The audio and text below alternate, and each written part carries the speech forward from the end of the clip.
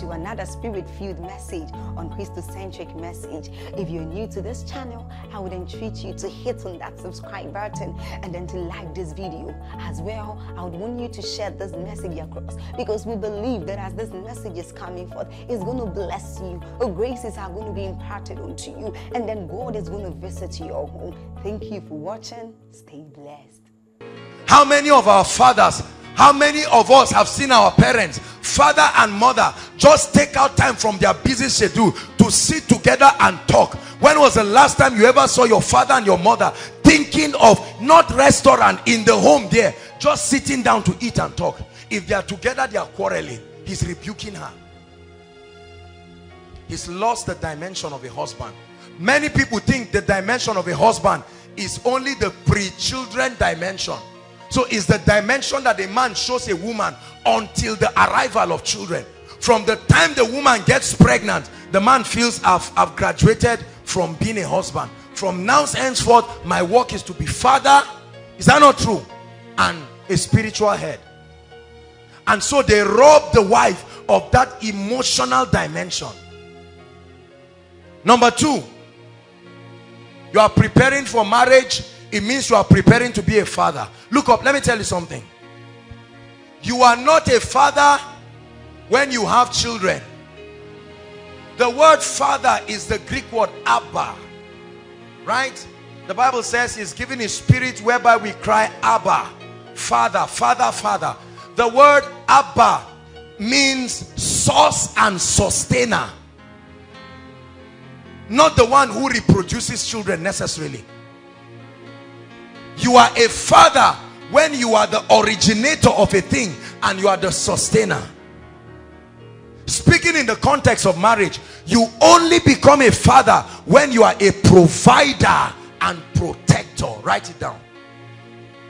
Fatherhood has nothing to do necessarily with giving birth to children. This is where a lot of people get it wrong. The moment they have a bouncing baby boy or a bouncing baby girl or some children, they convince themselves that they are fathers. No, sir. In the Bible, the Bible's view of fatherhood, listen, the Bible's view of fatherhood is not just reproduction alone. It's the ability to provide and protect. Here's what the Bible says about being a father. 1 Timothy chapter 5 verse 8.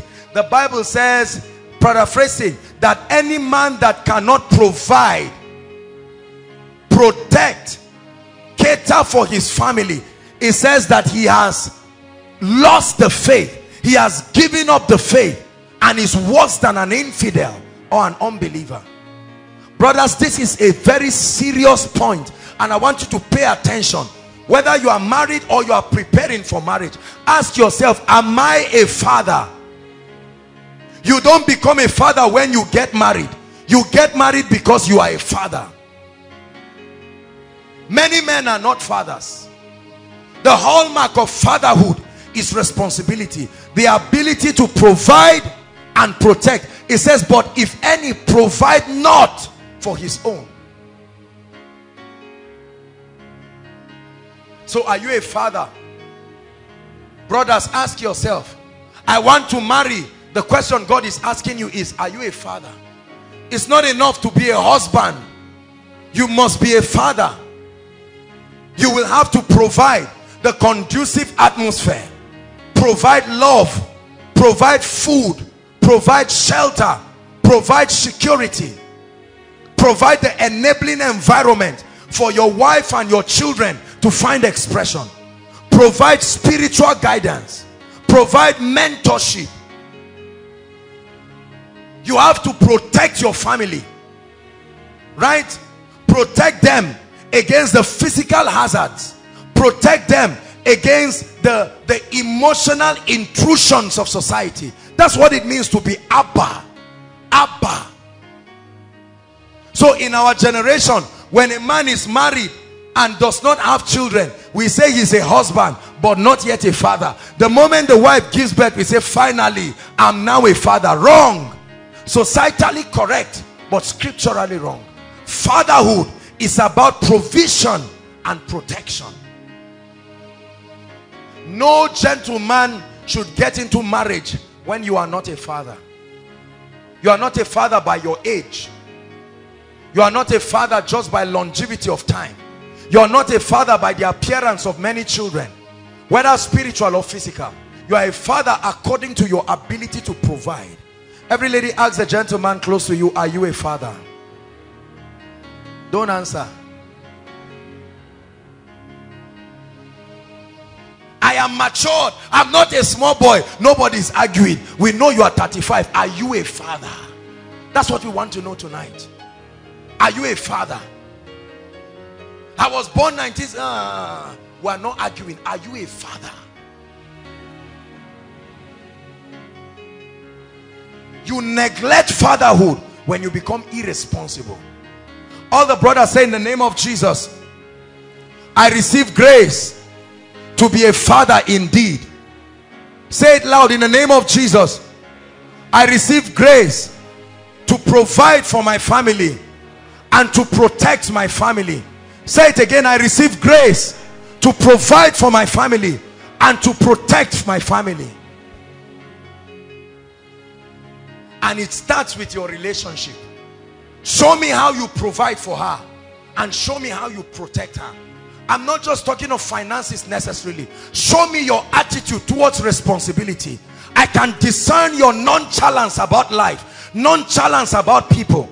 How many gentlemen do not have this fatherhood consciousness? Let me tell you, when a guy begins to have a fatherhood consciousness, he will travel and go on a trip.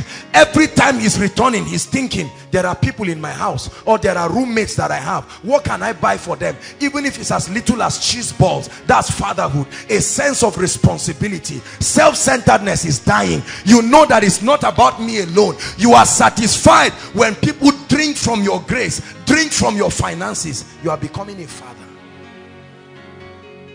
How many of us travel for 5 months, 5 weeks? You come back and the only thing is the same box you went with. Guys, how you doing? I don't miss you now. Now, wow. And you gist everybody and you see all of them hungry. Say, never chop.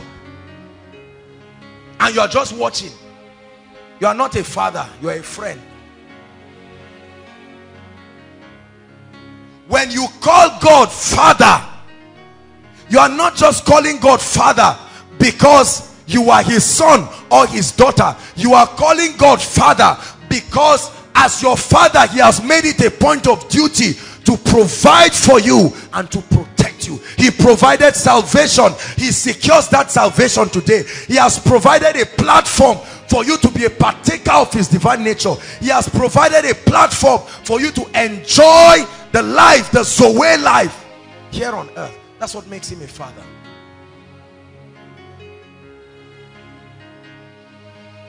Many men deceive themselves thinking because they have the ability to produce babies or they have produced babies, they are fathers. Fatherhood is not just about reproduction. Fatherhood is about responsibility. So brothers, God is asking you tonight, are you a father?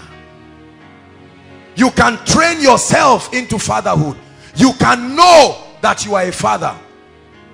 You are not a father when you marry. You get married because you believe you are a father now.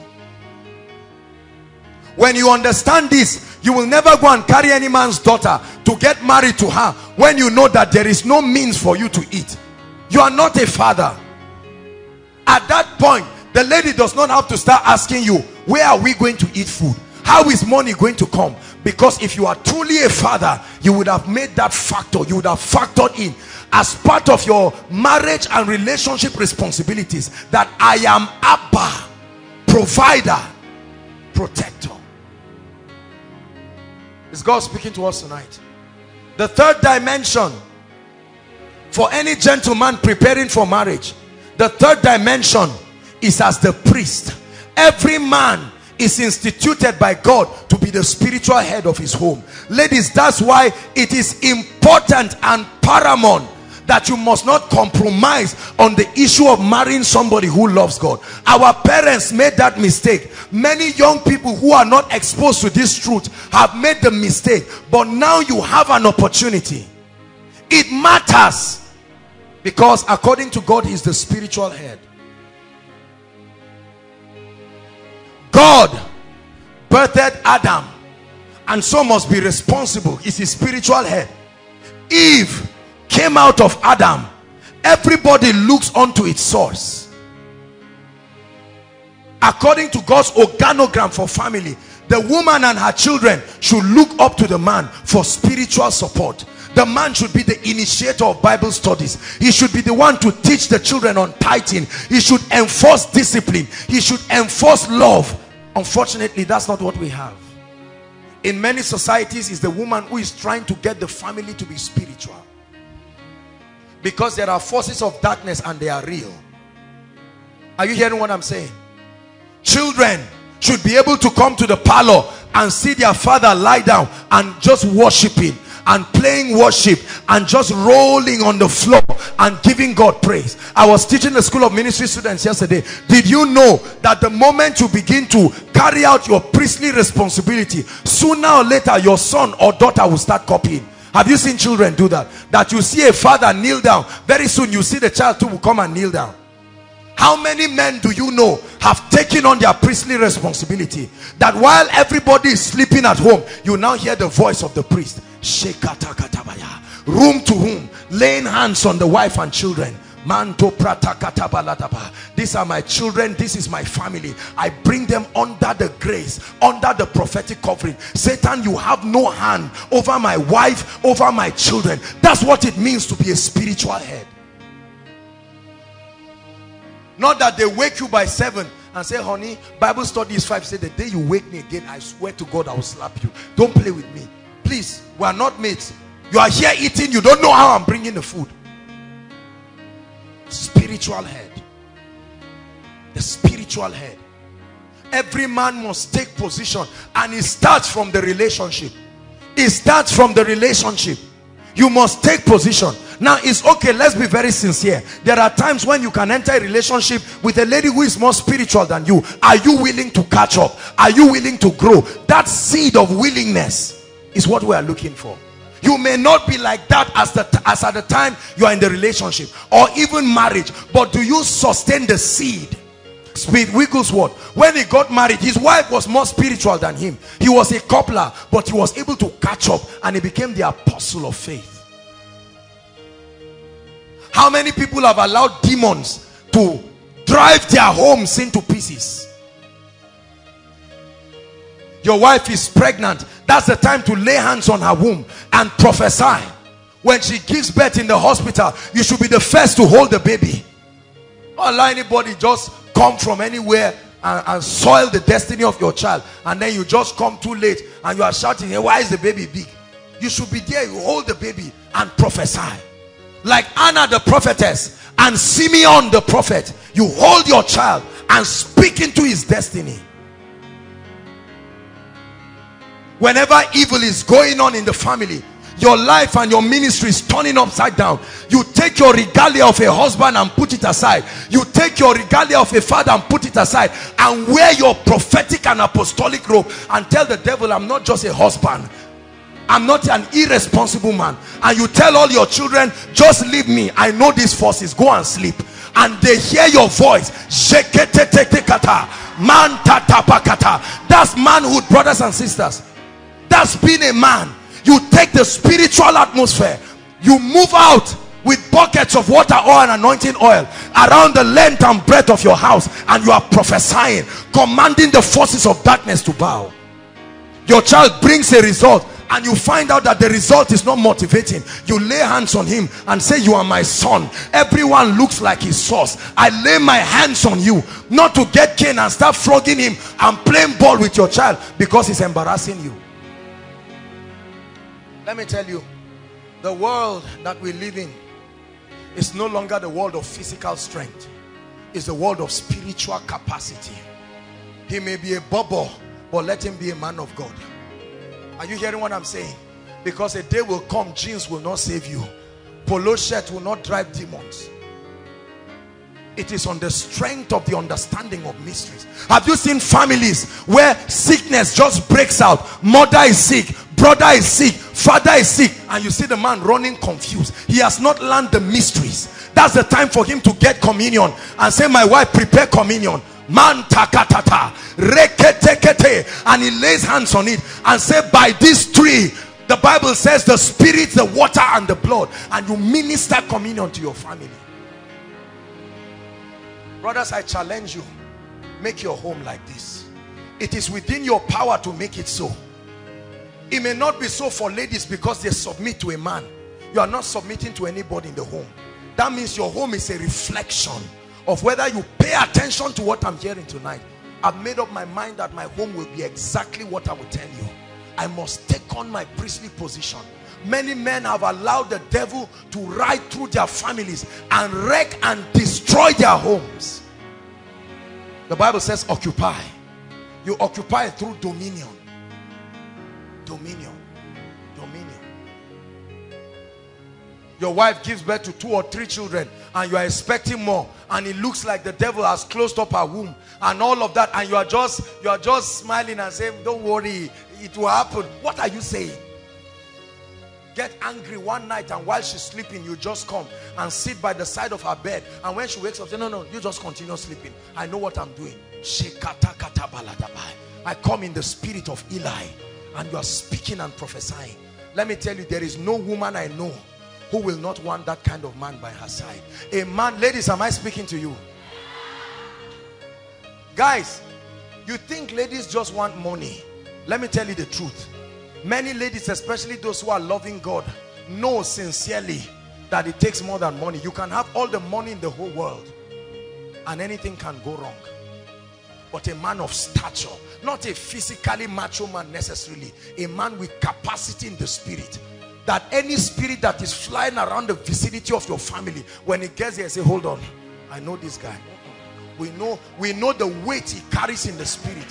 When the devil wants to touch your wife and he realizes that she's bearing your son name, he knows that that woman has been implicated. Brothers, when you become a husband, a father and a minister, you are ready for marriage. Are you hearing what I'm saying? So right now, while you are sitting, some of you are husbands, congratulations. Are you a father? Some of you are only priests. Mr. Man, let me tell you, you are not only going to be casting out spirits and devils. You don't cast out devils every day. Right now the atmosphere is okay. Be a husband. Are you getting what I'm saying now? Let's go to the ladies quickly.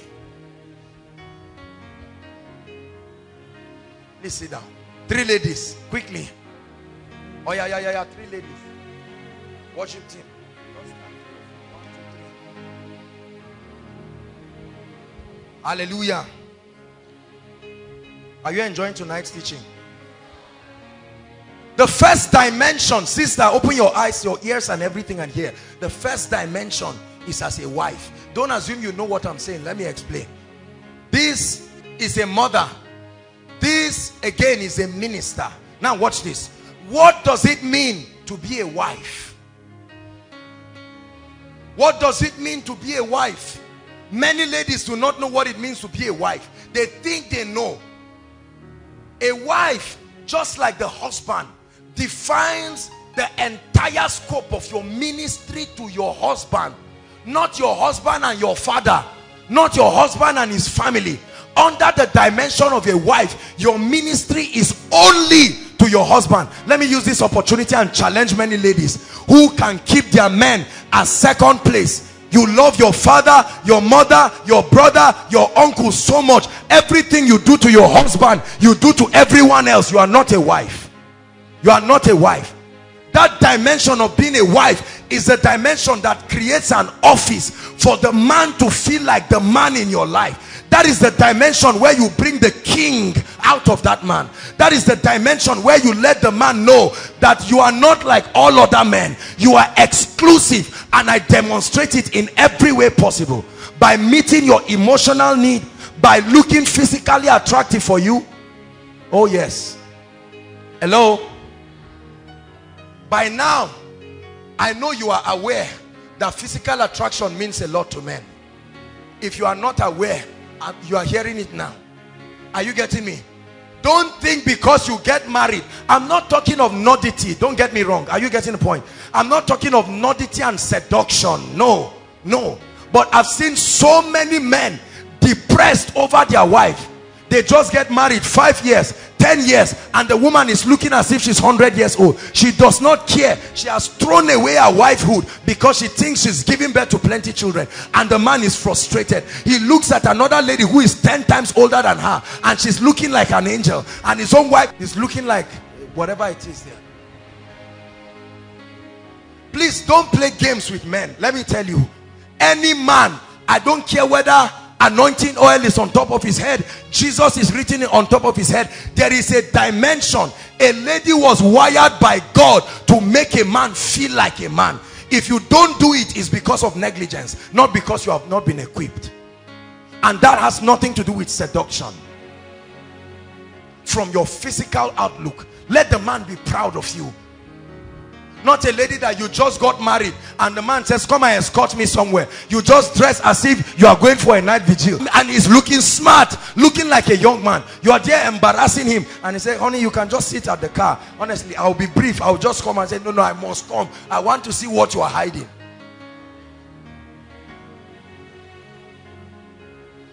If nobody has told you, I'm telling you now in the name of the Lord, it matters. It matters. Ladies, it matters, and it starts from relationship.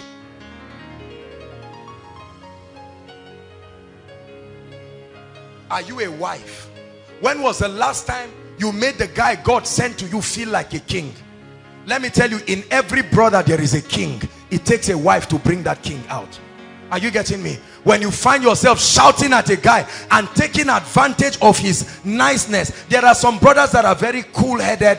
Even if you slap them, they won't do anything. And you deceive yourself to think that because they are cool-headed, they are foolish. There is a lion in every brother. There is a lamb in every brother. Keep the lion in the cage. Don't let it come out. You won't like it. You must make every guy feel like a king. Vashti stopped being a wife. As a result, she left the palace. Vashti, she stopped being a wife. When the king wanted to feel like a king, she was not available, and he sent her out. And here came Esther, Hadassah. Hadassah always made the king feel like a king. She prepared a feast for him. And he said, what's the occasion for the feast? She said, nothing, just heralding your royalty. And the king said, my goodness, please do it again. And then by himself, he said, what do you want? To half of my kingdom. A man will give you anything if you bring the king in him. Don't make requests until he becomes a king. How many ladies have strangled the king dimension in their men? You just come and say, do you know that other brother bought me a laptop? Can you serve? How many months? 6 months you have been trying to buy a laptop. One brother just came out just from church, oh, no strings attached. You are killing the king. When there is no king in your kingdom, enemies will come. Keep the king alive. Ladies, keep the king alive. There are some things ladies have been doing that a guy is tolerating. It does not mean that's how he was designed to live. You shout at a guy anyhow and speak to him anyhow. He's supposed to see you by 7. He comes by 8. You don't give him room to explain himself. Let me tell you this, and you are acting Nigerian film there. There is a king in every guy. Don't take the generosity of any man for granted. I'm sorry to say this. Many married women have taken their husbands for granted. They do not exalt that king dimension. When you got married to him, you used to bring food in a tray and be very respectful. Now you just carry a bottle of juice as if you are selling it. Just drop it on the table and say, there's rice in the kitchen. And he will get up. You see, that's the thing with many men. They will get up quietly and go and serve themselves. But you are endangering your marriage. You are endangering your relationship. Many ladies are embarrassed to be wives because it takes submission to be a wife. If you are still driven by ego and I don't want to look cheap, you will never be a wife. To be a wife, you must soil your hand and create a king out of that man. But if you can be stupid enough to make that man a king, he will be a fool for you. That's his reward. Ladies, say after me, in the name of Jesus. Shout it, in the name of Jesus. I receive grace to be a wife indeed. Sisters, hear me. Don't learn those jargons that you watch on TV. There is a difference between secular relationships and marriages and kingdom relationships. Please don't let anybody confuse you. A virtuous woman who can find. The Bible says her husband will praise her at the gates. She will do him good all the days of her life. Can you honestly say from the day you started going out with that guy, you have brought joy? Ask yourself, have you brought joy? Don't lie. From the time you started going out with the guy, have you brought joy to his life or heartbreak? His finances went down, his reputation went down, his spiritual life went down, his ego went down, his sense of purpose went down. You are not a wife. He that finds a wife, you must be a wife to be found. It's not marriage that makes you a wife. When a man comes to you, it's a sign that you have become a wife. He that finds a wife, not a woman. There are many women, there are few wives. He that finds a wife. Number 2, mother. Watch this. Mother. In one word, a mother is the maker of the home. The key word under motherhood is sacrifice. There are many ladies who have paid the price to be wives. They can give any guy the kind of love he wants. They can cook for the guy. They can do everything, but they are not mothers. Ladies, I challenge you to have an elderly woman in your life who will not feel embarrassed to teach you motherhood. Ladies, I challenge you in the name of the Lord. Do not allow westernization suck out the dimension of motherhood in you. Motherhood. A man can build a house, but it takes a woman to make a home. A man cannot make a home. A man can build a house and put chairs in it. A home talks of the emotional climate, creating the conducive atmosphere for love, the conducive atmosphere for unity, the conducive atmosphere for progress and peace is the responsibility of a woman. I challenge the school of ministry and I said, when I come to anybody's house, there are 3 things, ladies, I will look at in your house to prove to me whether you are a mother indeed. Number 1, your kitchen. Your kitchen is a reflection of your motherhood ability. Kitchen. That's where the meals are made. Right? That's where the health of the people is preserved. There are many people, their kitchen is a mess. There are many young ladies, you dress well, you wear new clothes, but your kitchen is a mess. 5-day-old plates, 1-week-old plates, roaming around in the kitchen there. The sink is dirty. You look at the cookers, palm oil, everything on it. You see bread that has fungi. To carry it and throw it, you leave it there. The trash can is filled with dirt. You are not a mother. You may be a good wife, but not a good mother. The Bible says she wakes up in the morning, talking about her motherhood dimension, while it is yet early, and prepares something for the children, Proverbs 31, and she comes to cover them to make sure they are warm in winter. That's a mother, a homemaker. Sisters, are you mothers? Are you mothers indeed? That's the question God is helping us to understand tonight. Many ladies are not mothers, but you can be mothers if you make that decision tonight. So your kitchen. Number 2, your toilet. The toilet in many homes is a disaster. A disaster plus. Disaster. One universal towel used by everybody, including visitors. One universal sponge. Right? A sponge that looks like a rag, torn into pieces, and the woman cannot buy another one. Listen, let me tell you, ladies, there are some responsibilities that are not for men. Don't let anyone fool you. If you see a man doing it, he's doing it out of love. He won't do it forever. You can't expect a man to go to the market and go and buy new buckets and bring it back home and say, I notice buckets are empty. Please don't insult the man. There is a king in every man. I'm not saying men cannot do it, but what is your own rule? A child is running out of the house, mucus everywhere, torn trouser.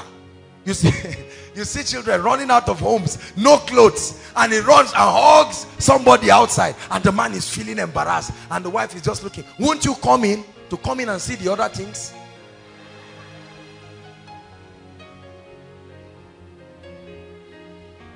Toilets. You look at the toilet and people, it's not flushed, it's not clean, there is no water. People bath and they leave the remaining water there. The second person comes to add his water on it and now bath. All kinds of things happen. Come on, let's tell ourselves the truth. Many homes have dirty toilets. Ladies, make sure you are not praying for an award-winning man to keep him in that kind of atmosphere. Shout no way. I hope so. I really hope so. How many ladies are not proactive? They get up and go to the market only to shop clothes and hair. And you cannot buy soap. The man is rushing because he has to catch up with an appointment.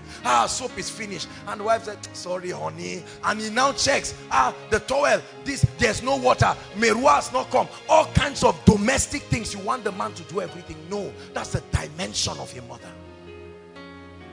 A man returns back from work tired and hungry, and that's when the woman lazily drags herself trying to break pieces of eggs and open up Indomie to make dinner.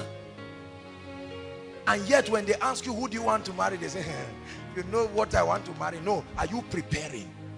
God is not a wicked man to carry his son that's been sweating in the vineyard and come and keep you, and then you strangle him to death. There are many men that are heartbroken as a result of the way their wives trivialize them. Please, ladies, listen.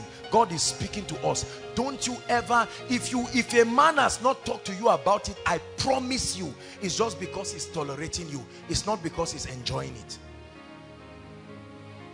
There are men who can just take up with anything, but don't push men to the wall. Is God helping us? And then number 3, your living room, your parlor. You enter the parlor and everything is scattered. Water pours on the ground. The carpet is dirty. Pieces of paper around. Children roaming around. Everything is unkept. The moment you on the fan, you see dust all over the parlor. And many mothers don't train their children. How many ladies get up in the morning and know that part of their assignment is to make sure that their rooms are clean? It starts with your own room now. Don't wait till you are in a bungalow. You want to stay in a duplex of 8 rooms. Are you ready to sweep it? Don't just say, oh God, I'm tired of poverty. Are you ready to sweep it? I want a room with this. I want an extra room with an aquarium. Every honor comes with responsibility. Is God speaking to us tonight? If you listen to what I'm saying, I promise you, 10 years, 20 years from now, you will thank me for what I'm sharing with you. Your living room. The key word under motherhood is sacrifice. Sisters, look at me very carefully. If you are unwilling to let go things right now, you are not a mother. I'm telling you this. You are not a mother. There are ladies who cannot give up their food. They cannot share anything. There are ladies who, even if you have 1 million naira and a guy stands here with 1,000 naira, you want him to buy something of 900 naira for you and keep 100 naira. What sort of person are you? Once there is no heart of sacrifice, you are not a mother. Because a good mother will inconvenience herself. A good mother will protect the image of the father and the husband. Have you seen many of our mothers do a lot of things and give the honor and the credit to the husband? The man has no idea visitors are coming to the house, and they come and they see all kinds of meals, different types, and the friends of the man turn and say, promise, your house is heaven on earth. And you see him laughing. He did not contribute anything to that table, but he's happy. And the woman, because she's a good woman, she's happy. They will ask her, they say, madam, you are really enjoying, that means your husband is taking care of you. And she will say, bless God. Not that she will call the person aside and say, see, this is my initiative. I did it because I fear God. If I'm to wait for this idiot, nothing will happen in this house.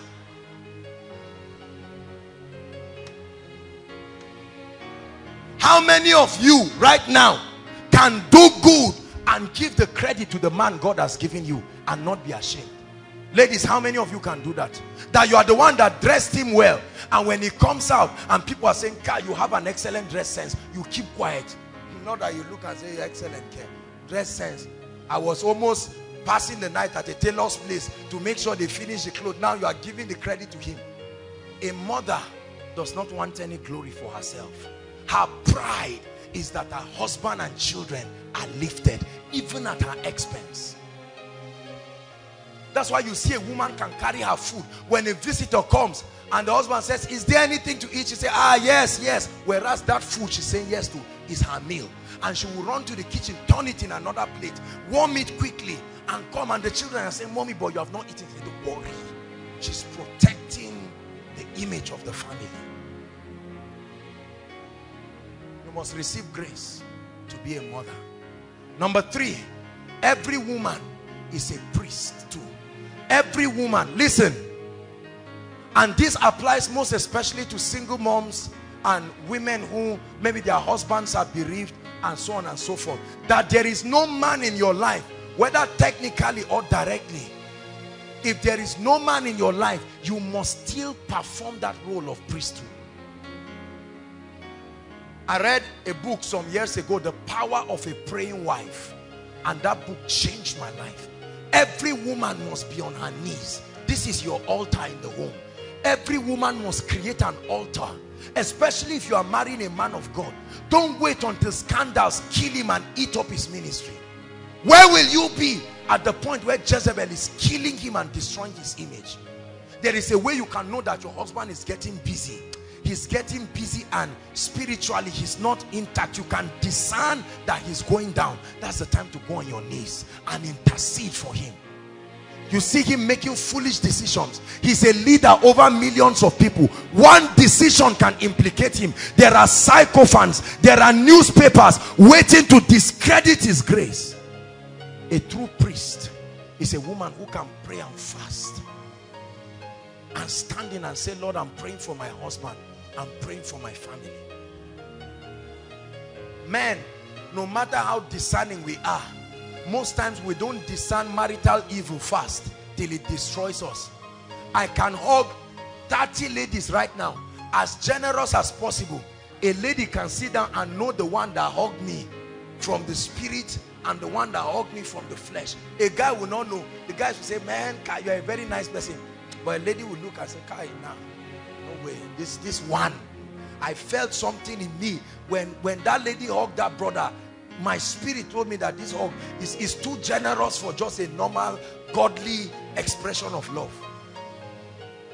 That means God has given you that spiritual equipping to save the man from danger. How many women sit down and have dreams and you see the life and the business and the ministry of your husband crushing? God didn't just show you to keep it. A man is going on a trip and you started sensing in your spirit, maybe accident. Why don't you discuss and say, honey, let's pray. Say, oh, let him go. And then something happens. He returns back on bike and tells you the car is damaged. And you say, oh, I saw it. Oh, I saw it. What did you do about it? Remember the wife of Herod. Let me prove this to you. Remember the wife of Herod. She had a dream and she saw the innocence of Jesus. She got up and told her husband, this man is innocent.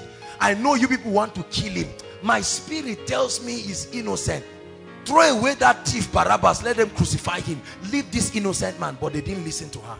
How many men have ignored the priestly roles of their wives to their detriment? Brothers, let me tell you, I shared with the School of Ministry students, there is a prophetic dimension in every woman. It's just that that prophetic dimension is fragile. You must love her and honor her prophetic office, and then you will benefit from it.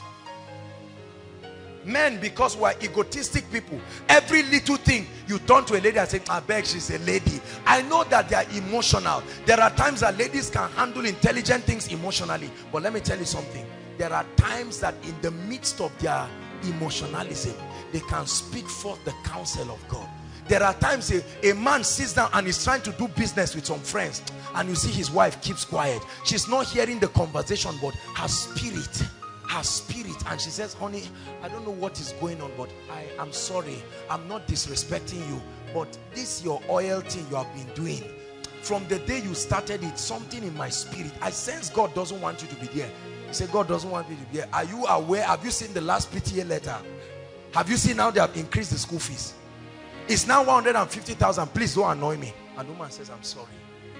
Until the day they now call and say, Madam, are you Mrs. So-so-so? Please come and identify your husband in the prison. We just locked him up. There is a priestly dimension to every lady. Brothers, please, don't let the beauty of any sister fool you. Beauty without God is nonsense. Are you hearing me? I repeat, beauty without God is nonsense. The beauty of a lady can fade like a leaf. Added to that beauty, add spirituality. Add spirituality. Add spirituality.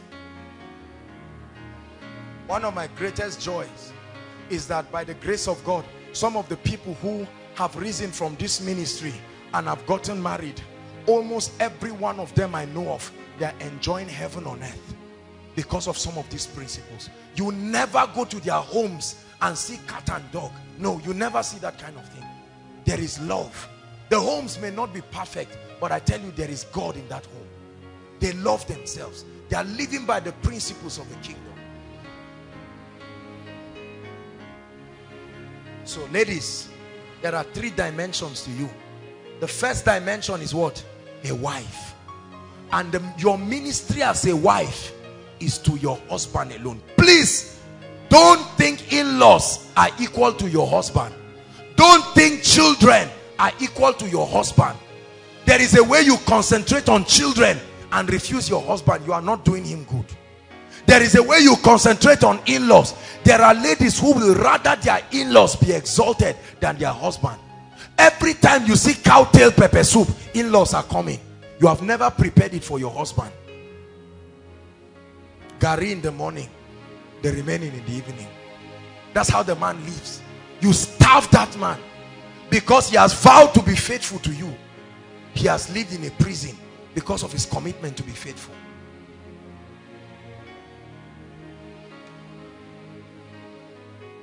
If I were a lady,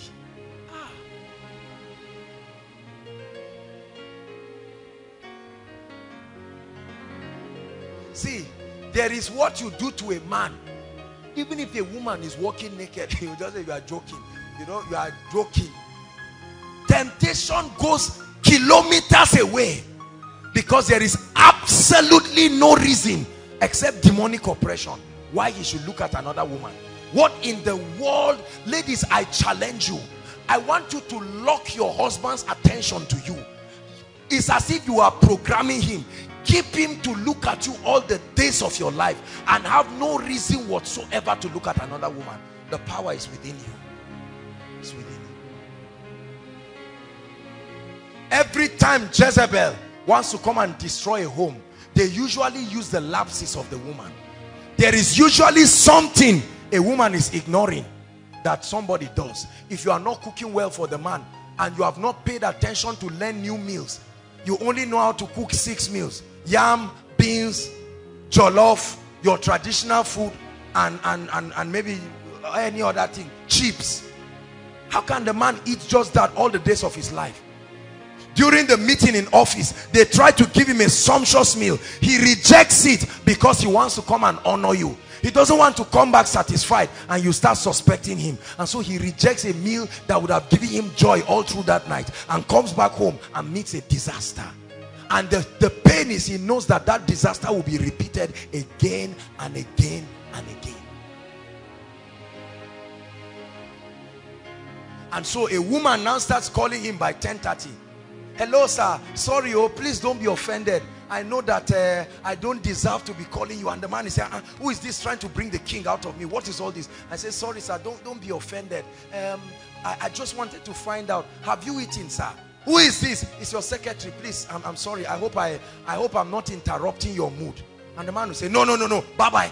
He will off it as if he was courageous. But a seed is being sown and he's saying, I cast this. What is all that? The next day again, sir, have you arrived home safely? And while he's doing that, the woman is watching Nigerian film and laughing. Wicked girl, let the man punish you. Whereas your family is on fire. There's fire on the mountain. Oh, I know it. Come on.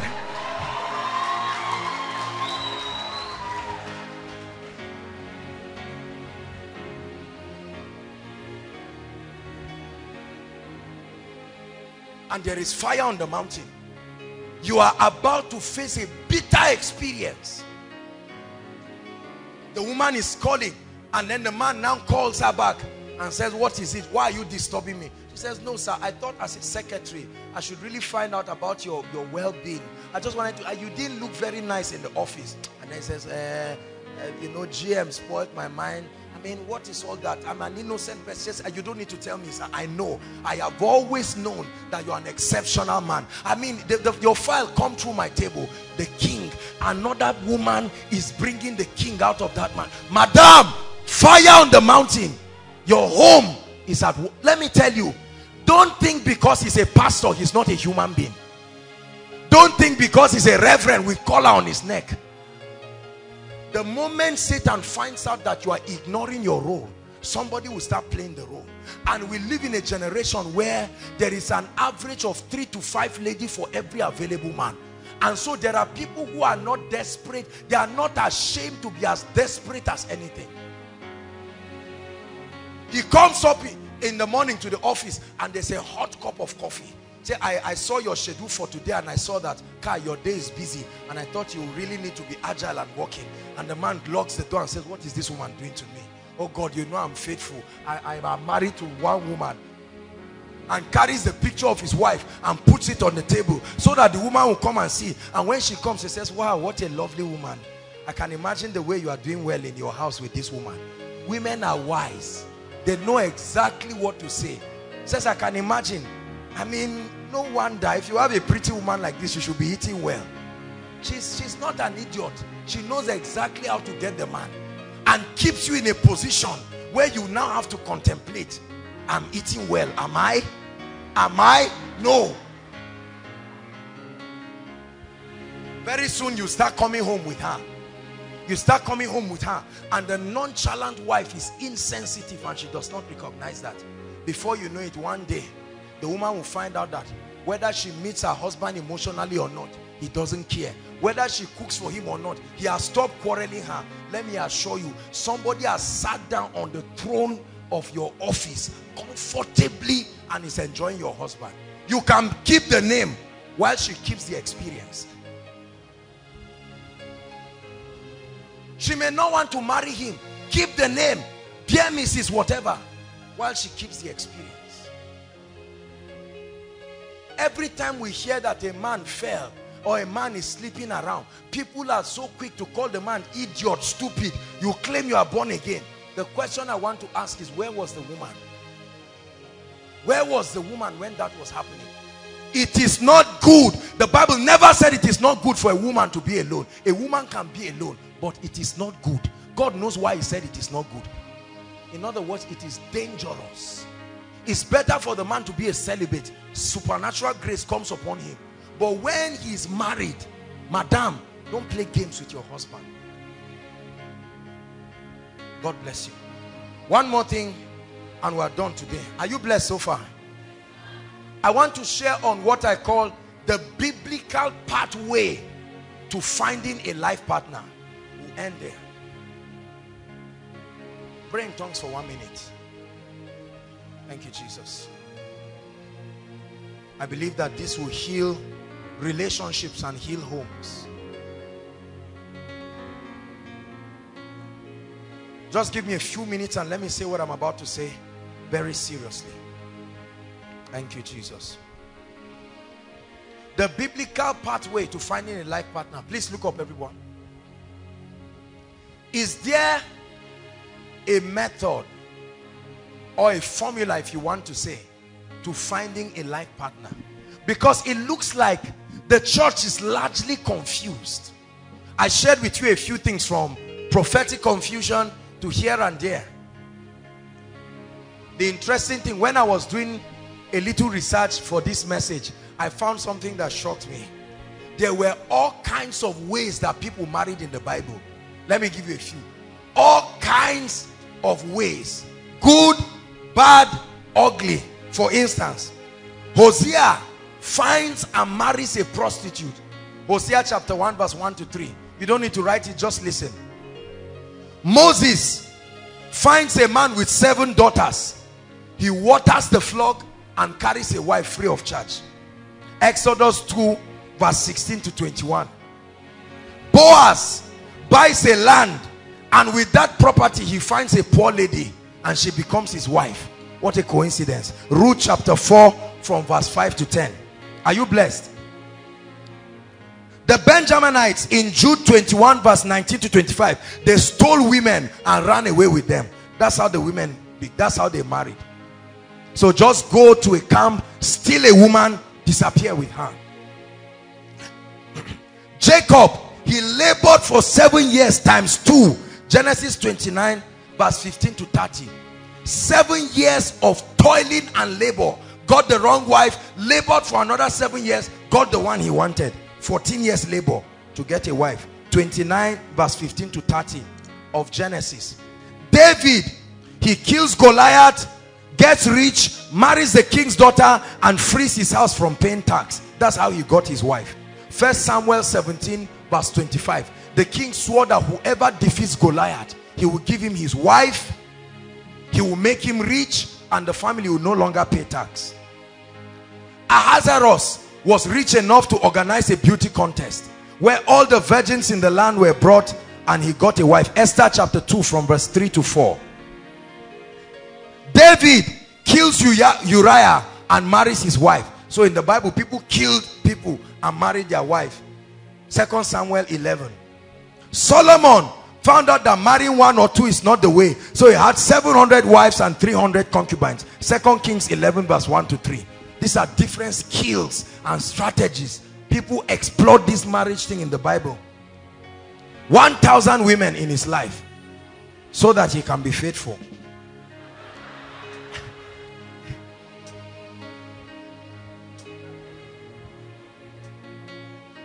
And then Paul in 1 Corinthians 7 32 to 35 just said, look, all this thing is a mess. Let me just serve God and live. And so he refused to get married. Now you see, I just did a little rundown. There were times when there are more, like capturing slaves. You capture a slave and turn her into your wife. So if you read the Bible without the wisdom of the Spirit, you will be deceived. Which of the method will you choose? Kill a man's wife, kill a man's husband, a woman's husband, and marry her, or go to a vineyard and buy real estate and everything in it plus the woman is a sign that is your wife, or organize a beauty contest and then do it like the Bachelor and then the finest becomes your wife, or marry 1,000 women, or defeat, ask federal government what they will give you if you will fight terrorism. Maybe you marry the president's daughter. Anyway, the point here is this: there are many examples. The Bible, interestingly, now I don't know why exactly, but the Bible does not exactly give us a direct formula like salvation. You know, when it comes to salvation, there's a formula. Is that true? There is a way you know you are not saved. There is a way you know you are saved. But for marriage, it seemed as though there was no exact formula. And I believe the reason is because we are dealing with human beings here. Hallelujah. But then I've been able to bring up a few things that I want us to look at. We may not have the time to consider 2 incidences in the Bible. Adam, the first marriage in Genesis 2:21. Let's just look at it if you can help us. Okay. Genesis 2:21. Let's just turn there so that we'll hurry up and pray. Genesis 2:21. I want to bring out a few points that will bless us. Genesis 2:21.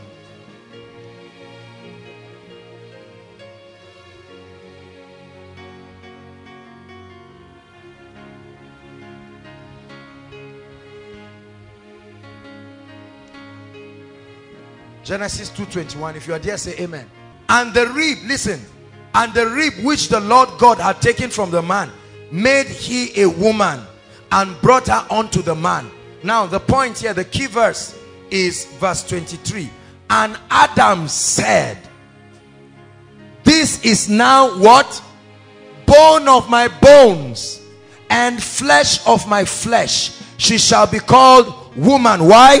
Because she was taken out of man. Watch this.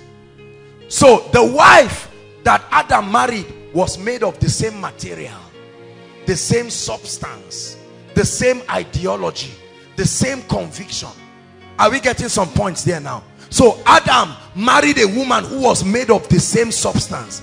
If she was a lion, their substance will not be compatible. So we see compatibility as a key here. It had to be a woman who was taken out of him, had the same composition with him. Spiritual composition, psychological composition, biological composition. You never marry a man or a woman that does not sustain the same composition with you. There will be big trouble. I wanted to talk on Genesis 24, the story of Isaac. That's the first show in the Bible where a man goes to look for a wife for another person. But let's just jump that. Points to note. There is no physical formula provided for finding a wife, but there are scriptural guidelines. There is no physical formula in the Bible. The Bible scatters guidelines, and I've been able to bring 5 scriptures that if you use, they will guide you to make a very godly decision. Ready? Number 1, Proverbs 18:22. Proverbs 18:22. If you can help us, media, let's just hurry up. Proverbs 22. Proverbs 18 verse 22. Okay, look up please.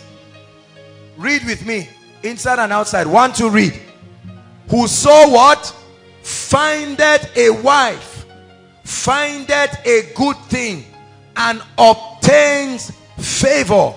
So automatically the Bible shows us that the process of getting a wife will demand responsibility on the part of the man. There will be action. It will involve you. The word find, it then says whosoever picks a wife, or whosoever prays a wife to come, whosoever finds a wife. It gives an idea of searching. It gives an idea of desire. That means there will be commitment. If you want to get married, action will be required on your own part. The Bible says whosoever finds a wife. You're not going to sit down where you are and want a lady to come and meet you. It's not going to happen that way. Regardless of whether you saw a vision or not, there will be an initiation. There will be a step you must take. Number 2, Amos chapter 3 verse 3. It buttresses on Genesis chapter 2. Amos 3 verse 3. Very quickly please. Amos 3 verse 3. This is the grand key, I believe, to a successful marriage and relationship. The key to a successful marriage is not love. It has been proven again and again that love is not enough to keep marriage. Can two work together except they what? Be agreed. The word be agreed is the word compatible. Compatible. Compatible measures your degree of agreeableness. Spiritual agreeableness, psychological agreeableness, similarity in ideologies about God, about money, about life, about parenting. Two will work together if they are compatible. Are you getting what I'm saying now? Very important. That means, that means it doesn't matter whether I saw her in a vision or in a dream. Whether I saw myself wearing a bow tie and she was wearing a white wedding gown, and a flower came from heaven and said, this flower is your marriage flower. I don't care what you saw or did not see. If there is no compatibility, imagine for instance that this is my wife. I get married to this young lady, right? And I'm praying in tongues, or she is praying in tongues, and I'm turning and say, what is that? I don't believe in praying in tongues. Two are not working together. I believe in spending and wastage. I believe in my ego. I rather let children die to be giving donations to church, and that's not her mindset. You see that there is friction. So what is your ideology about God? Bless you. What is your ideology about God? What is your ideology about money? What is your ideology about culture? Culture. What's your ideology about ministry? A man of God, for instance, goes to get a lady because she's fine. Have you seen what is her passion about ministry? Otherwise, she will be fine for nothing and destroy your church. When she's supposed to be a model, she cannot sacrifice. She can't lay down her life to be the mother figure for the church. Is God speaking to us? I want you to write this down and star it. Never, I don't care what you see in the spirit, never, brothers, ask a lady out who you are not compatible with. You are going to destroy her, or she will destroy you. Even if she does not have every ideology straightened out, does she have the teachability? Sisters, does he have the teachability? It's not just that he's in a jeep. What is his ideology about managing challenges? Otherwise, you are a Christian, you will get married to him, he tells you he's a Christian, and the next thing, he brings the tail of an antelope or the tail of any animal and hangs it as a jazz and says, see, I know I'm a Christian, but let me tell you, my great-grandfather had this thing. It's like that in our culture. Everybody brings it. If you don't understand, just keep it there. That's supposed to be a Christian. He wakes up in the morning and is making incantations on that tail, and you are saying, my goodness, what did I get married to? And you know by spiritual intelligence that you are in trouble, but you claimed you were marrying a rich man. Now you've married disaster. Even if you never see one vision, even if you never hear anybody's name, by the time you find a lady that is compatible in ideology, I guarantee you, except the word of God is a lie, you will have an exceptional marriage. That is the reason why unbelievers, although when they married, they were not born again, because they had compatibility, they still are together. And Christians who are born again, because they think born again will solve compatibility. The Bible says it is better to sit at the roof of your house than to be with a contentious and angry woman. You're a man of God, you know where God is taking you to. Now you go and carry a lady that is lazy, you carry a lady that is weak, crying over everything. Let me tell you, two of you are born again, but just know that that family is on its way to crash down. I tell you the truth. Don't unnecessarily just spiritualize things and say, no, I know my God is able. This girl, the way she prays, Mr. Man, is she going to be able to cook for you? That's the reason why I encourage people, the moment you start a relationship, part of the many responsibilities of the man is take the lady to whether your church or your meeting place, wherever is your primary place of spiritual feeding.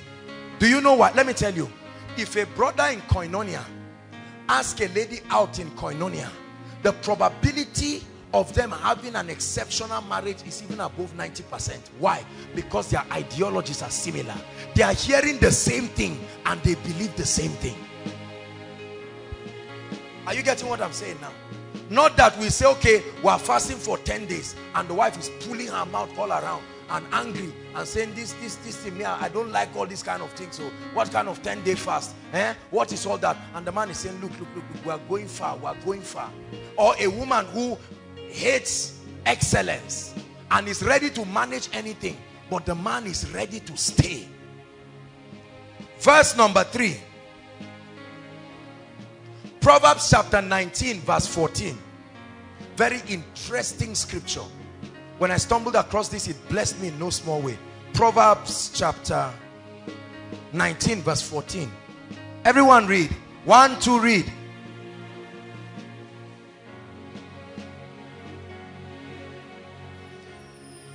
It says, houses and riches, meaning your father and mother, your parents, you can inherit houses and riches, but when it has to do with a woman, you must involve God. Are you hearing now? It says a prudent wife is from the Lord, meaning if you ignore God, you throw God out of the equation because you believe that this God, every time God comes in, he messes my relationships and makes me to take a decision. Many people hate God until they enter a relationship. They now go to God and say, Lord, this is hereby introducing my life partner. And God will say, you chose it, go ahead. By the time you see Pepper in the relationship or the marriage, you now turn and say, God, where were you? God says, I was here all the while. Behold, I stand at the door and knock. If you open, I will come in. If you give me entrance. Let me tell you something, brothers and sisters. A prudent wife, and by extension a prudent husband, is from the Lord. You cannot use the seeing of the eye to know that a man will still be faithful after 10 years. Men can change. As at the time you meet the man, he doesn't have money. You don't know what his tendencies are. You cannot use the beauty and the physique of a lady just to believe that this is my wife. Oh God, no matter what you say, a prudent wife is from the Lord. A prudent wife is from the Lord. So involve God. These are the guidelines that the Bible gives us. So number one, there is a finding. You will take action. And for ladies, you will position yourself. Brothers, if you ever want a wife, stop sitting down and just saying visions and visions and visions. I will round up with the issue of visions.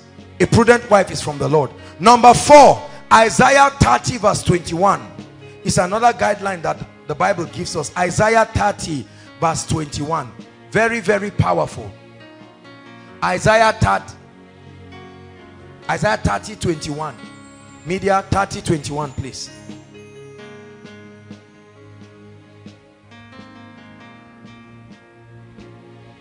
Isaiah 30. Okay. And thine ears shall what? Hear a voice behind thee saying, this is the way, walk ye in it. When ye turn to the right hand, when ye turn to the left, it says you will hear a voice. In other words, expect the leadership of the Holy Spirit in helping you choose a life partner. Expect it. The Bible gives you a guarantee that you will hear a voice leading you. My sheep hear my voice. My sheep hear my voice. My sheep hear my voice. And then lastly, Luke chapter 14 verse 28.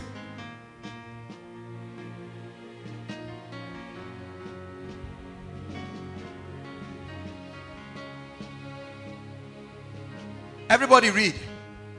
This is the cost dimension of marriage and relationships. Ready?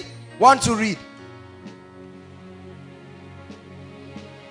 Seated not down first and counted the cost, whether he has what? Sufficient to what? Finish. Not start the building, not start the marriage. Which of you intending to build a marital tower will not first sit down and start counting the cost? Am I ready to pay the school fees of children? Am I ready to be responsible over a woman and her family? Am I ready to live with one woman all the days of my life and be faithful? Am I ready to grow old with this man and grow old with this woman? Am I ready to love her like my life? Am I ready to protect her? Am I ready to die for my family? This is a guideline. No matter what vision you see, no matter what dream you have, God will not count the cost for you. This is where we miss it. God can show you that Shalom is your wife, but if you don't count the cost, it will still fail. It does not mean God lied. 5 scriptures that if any man uses sincerely as a guideline, you will make a good relationship. You will make an exceptional relationship. Now let me round up by saying this. According to scripture, the prophetic is not the doctrine or the primary channel through which God reveals life partners. No. While it is true that at least in 2 places in scripture we see God directly involved in bringing revelation and confirmation about a man's life partner. Number one is the prophet Hosea. We see God himself asking him to go and marry a prostitute, but we understand that that was a prophetic message. Prophets, those people were actors. God will literally use their life to act out a script and explain the harlotry of Israel to her. So he told Hosea to go and marry a prophet called Gomer, and so that with her harlotry she will leave him, and then he will say, the pain you feel is the pain I always feel when Israel goes to bow to other gods. Number one. Number two, we see Joseph being afraid, knowing that Mary was with child. He wanted to divorce her quietly, and the angel appears and gives a divine confirmation. Don't be afraid to take her as your wife. Are you getting the point now? No other place I know in scripture where you find God giving direct revelations. No. There are guidelines, there are principles. Now, does God reveal spouses to people? Yes, he does. But I believe strongly that there are two conditions for that. Number one is based on your personal degree of intimacy and relationship with God and your level of yieldedness to him. There is a way I can walk with God and earn certain privileges on the strength of my intimacy with him. I have so given all to God that he knows that whatever choice he makes for me, I am that dead to say yes to him. Based on that, God is able to open you up and give you the privilege of using visions and revelations. It is rather a unique case, or use a prophet to speak to you. Another key that justifies prophetic revelation is the nature and the kind of assignment.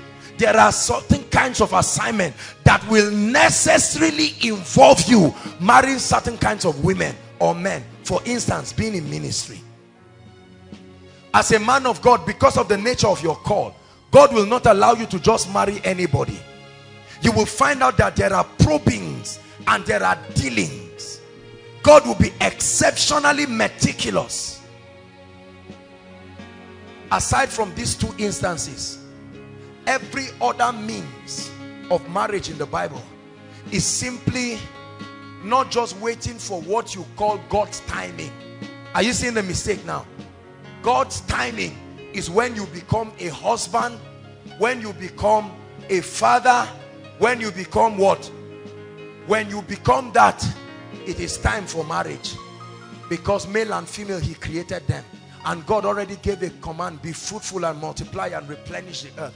When woman was brought into the scene, God saw that it is good. So waiting forever to say, God wants me to marry in 2020, or God wants me to marry at 50. That's why at 45 I'm not married. No. It is absolutely up to you. If you delay marriage because you are trying to be a husband, a father, and a priest, I salute you.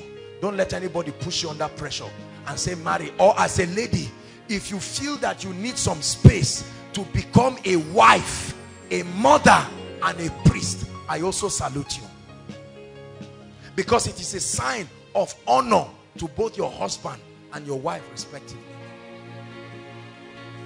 So the church has been caught up in all these illusions because there has not been we have complicated the issue of marriage, whereas it is a very, very simple thing. Look at me. Any brother here that believes that you have trained yourself to be a husband, a father, and a priest, I guarantee you the gates are open for you for marriage, and no demon in hell will stop you. And any lady that truly, you can know you are prepared. Some of you right now, at once you will stop praying, oh God, when will he come? Right now you are seeing that truly you are not prepared, especially for the kind of person you want. Let me balance this. If you have a vision and a dream of a man or a lady, keep it to yourself and keep moving on. Are you hearing what I'm saying? This advice is a blessed advice that will honor you. The Bible says, and Mary kept these things to herself. Whether it comes to pass, it should not ruin your life. Whether there is vision or not, we see in part and we prophesy in part. Whether there be tongues, they will go away. Whether there be prophecy, they will end. But thy word, O Lord, is settled in heaven. Prophecy and visions should never be exalted above the word. That will become the secret to disappointment. So if God shows you a guy, thank God for it. If God shows you a lady, thank God for it. Keep those visions, honor them, but keep preparing to follow the truths of the written word. If it so happens that God brings the person and confirms his word, glory be to God, and we give him praise. If it so happens that things did not work exactly as shown in the vision, Lord, I give you praise, I am growing. Are you getting that? This is a recipe for freedom. Otherwise, there will keep being repeated cycles of heartbreaks and disappointment in the church. Right now, when brothers and sisters are getting married, there are people who come for weddings with heart-shattering pain. They sit down and it's almost like a nightmare as they watch the man they have always desired being given to another woman, or they watch the lady they've seen all their lives in a dream. Listen, we exalt the word of God above any dream, above any vision. That's the reason why you can dream and see 5 different ladies at 5 different times. Do not allow yourself to be discouraged, because not everything may be a lie. It may be true. However, make up your mind that this word that abides forever will become your key. So my brother, the key to your marriage is in your hands. My sister, the key to your marriage is in your hands. It's not in the hands of a dream. It's not in the hands of a prophet. It's not even in the hands of God. He has given it to you. When you become a husband, when you become a wife, when you become a father, when you become a mother, and when you become priests, you are ready for marriage. When you are ready to end prophetic and spiritual confusion, when you are ready to make your standards reasonable for a man to come into your life, or your standard reasonable to get a godly wife, when you are ready to refuse ungodly parental influences destroying your life, when you are ready to make alternatives for your finance and your establishment, and when you are finally ready to involve God in your life, then you are ready for marriage. Rise up on your feet. Lift your hands and begin to bless the Lord for tonight.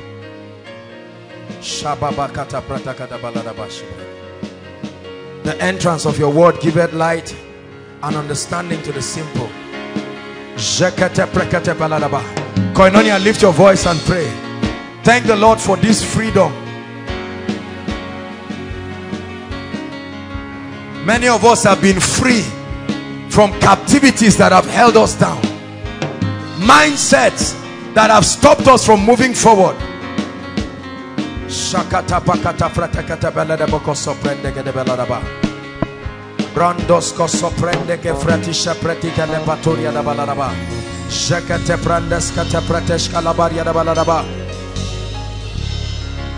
Hallelujah. 3 prayer points. Number 1, lift your voice and pray and say, Father, in any way I have been the reason for lack of relationship or marriage, or lack of joy in my marriage, I repent right now. I ask you to help me. Lift your voice and pray. All the 5 things we have written. In any way, oh God, please pray from your heart very quickly.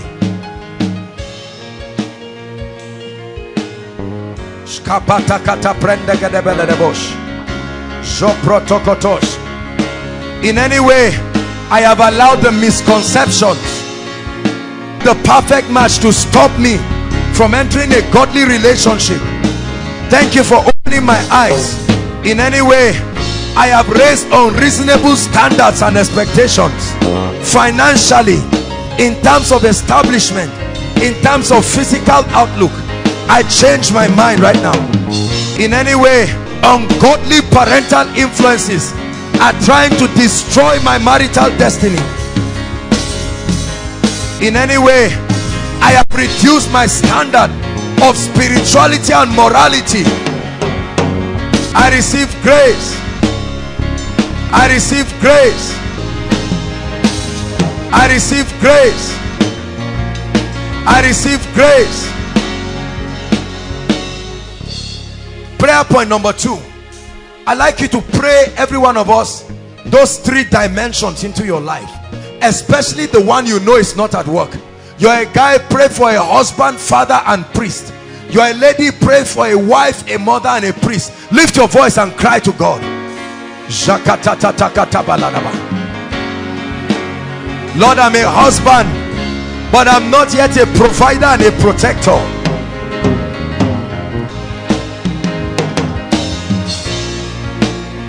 I'm an exceptional husband in the name of Jesus. A blessing to my wife.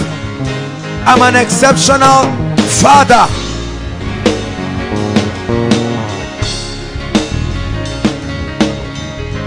Hallelujah. For those of us trusting God for a very sound and a godly relationship, lift your voice and cry to God. The Bible says, he that finds a wife finds a good thing.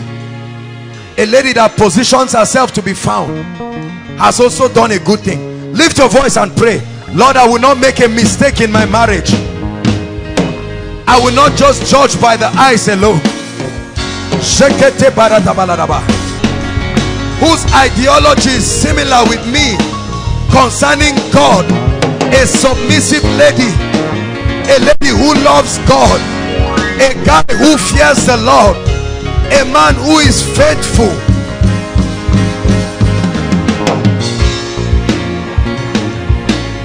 The Bible says a prudent wife is from the Lord. Speak to me concerning the person that you will for me. Speak to me concerning the person that is appropriate for me.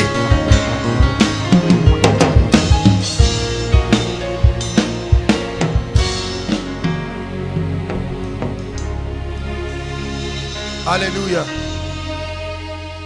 Listen, make up your mind that your home will be an exceptional home.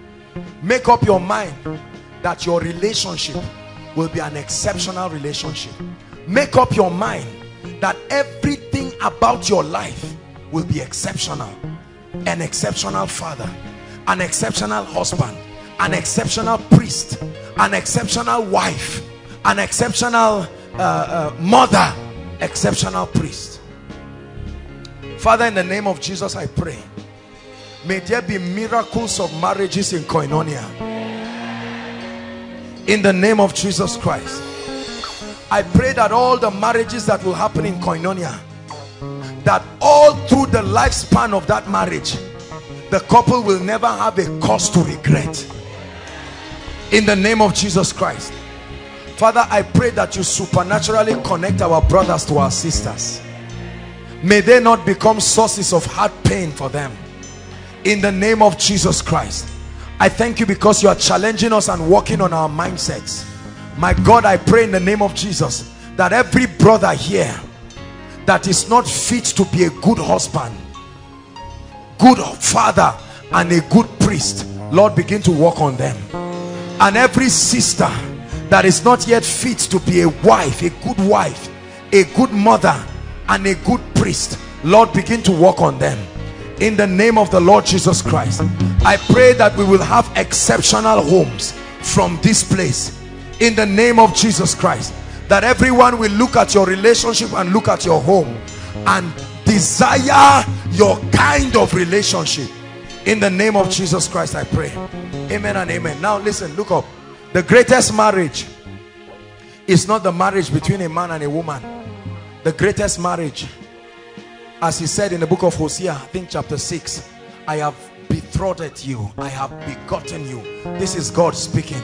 The greatest marriage is the marriage between the Lamb and the church. It says, I speak of Christ and his church. There are people here who have not experienced that spiritual marriage, that reconnection to the God of your salvation. You have not made your, like a faithful bride, You have not come back to your husband to repent and to be reconnected. There are others who have given their lives to Jesus Christ, but for some reason you found yourself derailing. Tonight, this is home for you. There are many people outside at the sound of my voice and some inside. I want to guide you in the next 1 minute to make it right with Jesus. This is the greatest marriage. Wherever you are, please leave your seat and make your way to the front right now. Koinonia, celebrate them as they come. Those who are making their ways right, please don't let anybody come before you. Make your way and come to the front. Don't let anybody stop you. God bless you. They are coming. They are coming from inside and outside. God bless you. Don't be ashamed. Jesus is calling you. God bless you. Keep coming. God bless you. Keep coming inside and outside.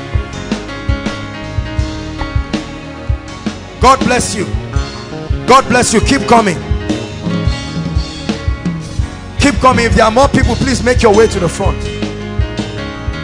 Hallelujah. Praise the Lord. Lift your hands and say after me, Lord Jesus, I believe in you. I believe you died for me. You shed your blood for me. Tonight, I make up my mind and I make you Lord of my life. I repent of my sins. Wash me with your precious blood. And in the name of Jesus, my life will never be the same. In the name of Jesus. Now, thank you for making this great decision. I'd like you to follow the lady that is waving her hands. Just turn, you see a lovely lady waving her hands. They'll have your details and will welcome you. Celebrate him, please. Hello, beloved in Christ. We hope this message was a blessing to you. I would want you to do something for us. If you are new here, kindly hit on that subscribe button for us and then like this video as well. Share to your family and friends to bless them, because we know that this message will be a blessing to their body, to their soul, and to their spirit. We would need you to do one thing for us too. Tell us in the comment section where you were watching us from, and then if you've got any testimony for us, kindly share with us. Thank you for watching.